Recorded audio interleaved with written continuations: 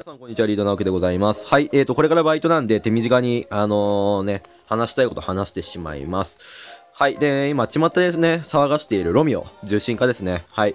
それがね、なんていうのかな。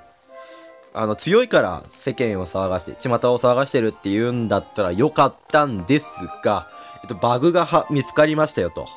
はい。そのバグの内容なんですが、ロミオの SS を打った時に、超アンチ重力バリアが発動しないよというものになっております。はい、それについてね、僕の思うことと、上の対応について、っていうか、上のメールについて、思うこと。待って思うことを言わせていただきたいなと思います。はい、もう簡単です。これしかないです。ふざけんなと。ふざけんなしかないですね。はい。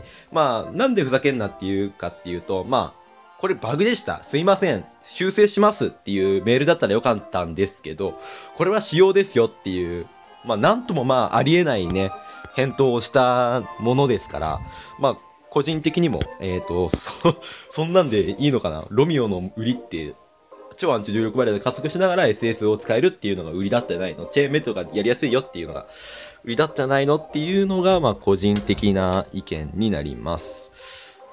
はい。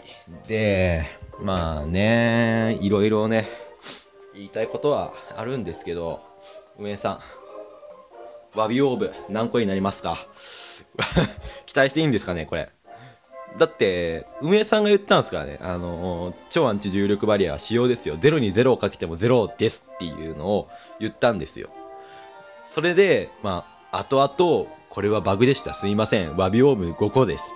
テヘペロみたいな感じで終わるのは多分、指摘した人は多分、怒り収まらないと思うんですよ。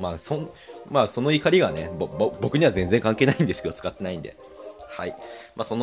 誰が怒ろうが、誰が怒らまいが、僕には関係ないんですけど、そういう対応をしたっていうんだったら、この、後の展開を楽しみながら見させていただきます。はい。というわけで今回ここまでとなります。ご視聴ありがとうございました。